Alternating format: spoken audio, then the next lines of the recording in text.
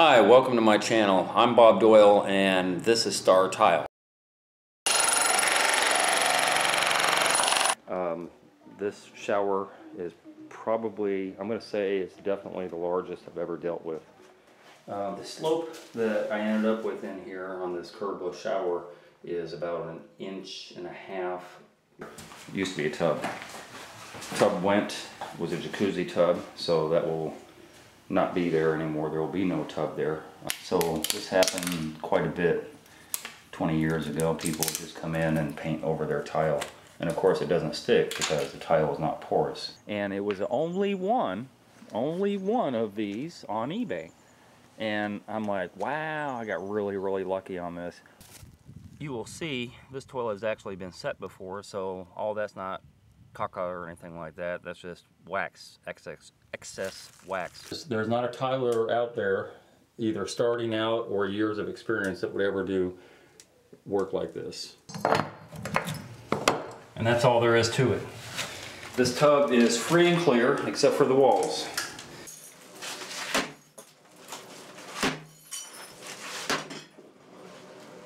And then I set the pan liner and poured the mortar inside the pan liner. This is what the tile is. Look at, so it's like a 9-inch by 3-inch tile, but if you look really close, it has like little intentional cracks in it. This is wet, and I was not anticipating the subfloor being wet this badly. In fact, it kind of stinks. So here's a couple of interesting things while I'm on this anatomy of a bad bathroom job. And then the tile actually bumps out just a tad bit more than, or I'm sorry, the mosaic bumps out a little bit more than the tile. I just cut like an X, and I don't go all the way to the edge. When I cut the X, then I put my flange down and it pushes out these 4 areas.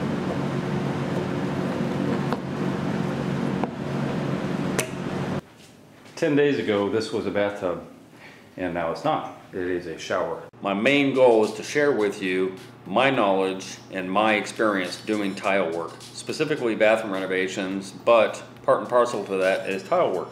I have a very long history in doing some type of home repair, whether it be in the apartment business, the hotel business, private contractor. I have a history that goes back to the 1980s. So just a little recap of where I'm coming from and what my experience is and why I'm here. When I started out on YouTube, it was 2010. From 2008 and 9, I had a lot of bad bathroom jobs that I was doing over, is what I call redo. So these bathroom jobs were done by contractors who really didn't have experience at tile, let alone bathroom renovations. If you remember, back in 08 and 09, we were in a really bad state of affairs as far as financial situations go. So there was roofers doing plumbing, and plumbers doing painting, and painters out mowing lawns, and everybody was doing what they could to make a dollar back in the bad economy. You know, I have enough skills that I could survive during that time, but then I started getting these phone calls, "Hey, I have a bad bathroom renovation. This guy really messed up my job." Then I got the next one, and then the next one, and the next one. And so what happened is it begat me doing or somehow getting involved in a lot of bad bathroom renovations. So it's not really a niche per se that I've carved out, but it's an unintentional consequence, I suppose, of being on YouTube. My channel has really never been a how-to channel. So my focus was watch your contractor, watch what he's doing on a day-to-day basis, and these are the things you should be looking for. That's how my channel was focused. That's how my channel kind of started out, as kind of a heads-up channel, I suppose, for lack of a better term. And then I started moving over to the DIY part, and there are a lot of videos on my channel on how to set a shower pan liner, how to pour a shower pan, how to, you know, put up wallboard, how to build a curb, how to build a niche. I mean, the list goes on and on and on. There's a lot of videos for consumption out there, and I know a lot of people that watch 1 or 2 videos don't really realize that I have a channel that's encompassed with just under 300 videos. I think it's 280 as of today. So I thought I would give you a little bit of my history. So in my younger days, I spent time in the military. Yes, I was in the Army. After I got out, didn't really know what I wanted to do. For a couple of years, I worked in security. and then I ended up becoming a fireman. And I really enjoyed being a firefighter. That to me was like the epitome of, I can't believe they're paying me. So a lot of firemen become contractors. A lot of firemen have whatever job they have to fill in those 10 days. And what I ended up doing was working at a hotel doing maintenance. That was back in 1985, 86. So when I started doing maintenance at this hotel, which I had never done before, it was actually the first time I ever changed out a toilet. I was very proud that I actually changed out a toilet. And I look back now and it's kind of funny because it's so second nature to me now. I started learning how to do sheetrock, I started learning how to do carpentry, which I already had some carpentry skills at the time, but I learned electrical and I learned some plumbing. So I started to grow my knowledge around that. I ended up getting into maintenance, apartment maintenance specifically. So when I went into an apartment, we would have a work order and we would have to fix whatever is on the work order. Dishwashers, we fix dishwashers, we fix refrigerators, we fix HVAC, we fix electrical, we fix anything that's in an apartment. So all of that knowledge that I have going back that far.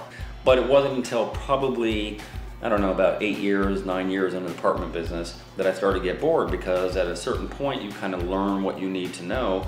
And you know, I got my certification in HVAC. So this was going back to now 1998. 1998 is when I kind of went out on my own, started doing this type of work for myself.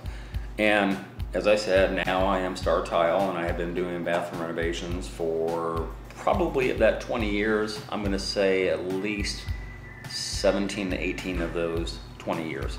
There were some other things that I did along the way, but I was kind of learning the trade. I was kind of learning on my own, by the way. I didn't apprentice for anybody. I never followed another tiler around. I never really learned the methods that a lot of people push now. And that's probably why a lot of people think that I have sharp edges. And a book soldier is usually, not always, but usually a West Pointer. A West Pointer is very good about reading books, and this is the way it has to be, and it has to fit in the box, right? So you have to think outside of the box, and West Pointers can't think outside of the box. So the problem is, if you follow a West Pointer and things go awry, or there's something that has to be done that's different from out of the box, they don't know what to do. They don't think for themselves. And I'm still going to continue to do it the way that I think makes more sense. But I also think things through. They have to make sense to me. And that's where I'm coming from. So enjoy my content, enjoy my videos. Hopefully you learn something. Hopefully, you know, you can go through whatever project you have going on. You're building a bathroom, you're doing a backsplash, you're doing, you know, tile floor, whatever the case is. I have videos on that. Just go through my channel and you'll find them. In the meantime, good luck to you, and I hope everything works out. And for that, I'm grateful. If I'm able to help you, then I've done my job, and I feel better, and you feel better, and the world's a happier place.